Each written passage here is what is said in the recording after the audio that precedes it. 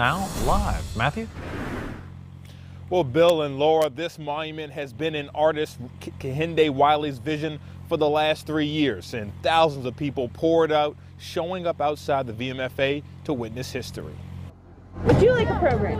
Would you like one? Programs of history. I'm emotionally and whole body excited. Along with high anticipation are what greet people Tuesday outside the VMFA. No one else in here. They're gonna go around and go into the building. Crowds begin to fill the lawn. Glad we came early.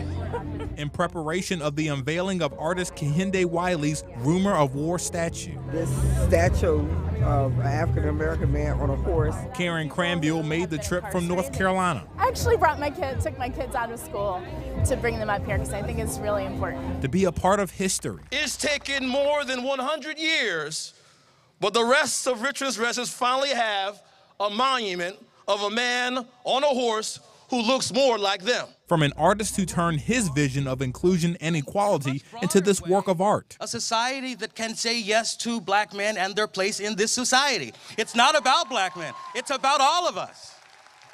It's about a society that can include all of us. Ladies and gentlemen, Rumors of War. After a bit of a snag, it'll be even more exciting when it comes off. 45 minutes later, That is awesome. That is well worth the wait.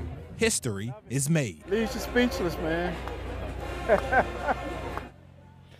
Now, police were prepared for any protesters today, but thankfully today's event was peaceful. The monument is now open to the public. Working for you tonight outside the VMFA, I'm Matthew Foltz, CBS 6 News. Thank you, Matt.